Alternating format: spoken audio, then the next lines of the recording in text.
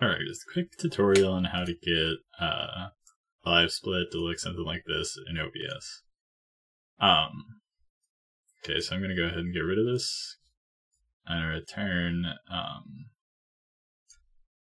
live split to how it would be when you first download it.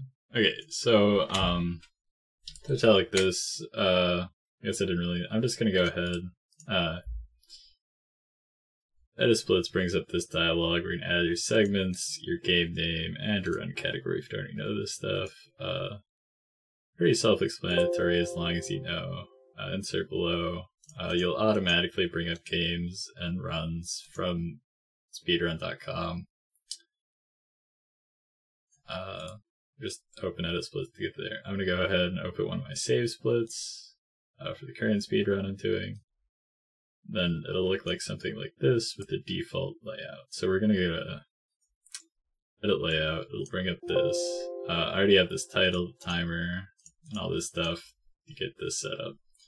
And you can just add stuff from here. You can move them around. So if you just double click anywhere on these, you'll bring up the layout settings. And from here, what you're going to want to do is go to this right here and you change this to an image. You go find an image. I just happen to have a green square. You make this in like Paint or something. It is 2000 by 2000. Size and proportion shouldn't matter too much. I'd say you should make it pretty big just so to like fill up any space because I use this for quite a few applications. Just make it that. And then from here, you're just gonna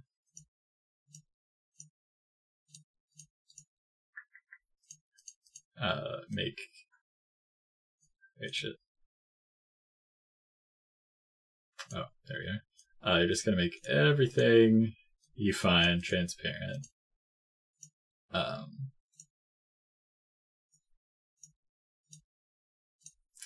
Yeah, and then you're gonna take the shadows, turn those off. Go to your timer.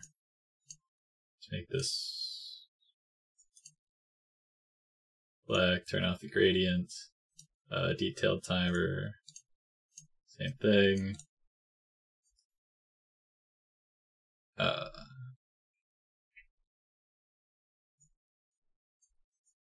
Make everything black. Splits. Actually, go to layout. Text will work for all these. Make that black.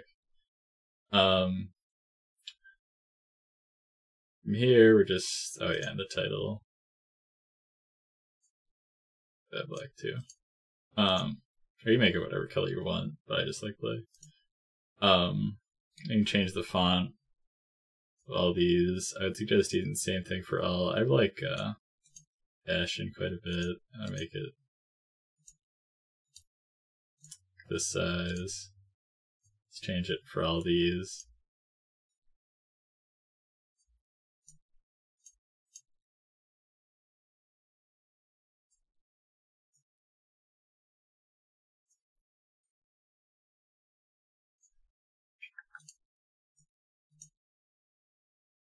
Yeah. It's kind of messed up. Oh, I guess that was just a glitch with that, so I just kind of pulled it and tweaked it, and it fixed itself.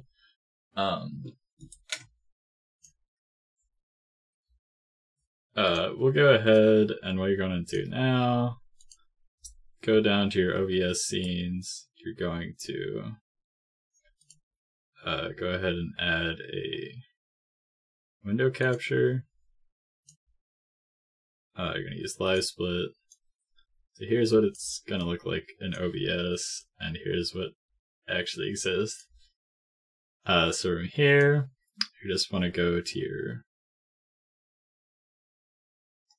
where is it? This thing here. You're going to want to just add a quick chroma filter. Try to get everything out of the way for you. You're just gonna add a color key actually. Do a custom color and pick a screen color.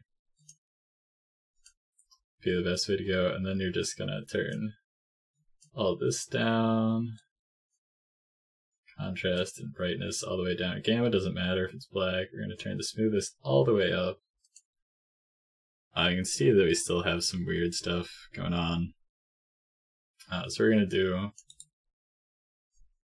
to edit the layout, back into the layout settings. Gonna go to our splits where it says alternating. We're just gonna make that plain. Make sure it's transparent, and then leave the separators are in here something. Somewhere in here. Oh, now we're gonna turn these off. I don't like them.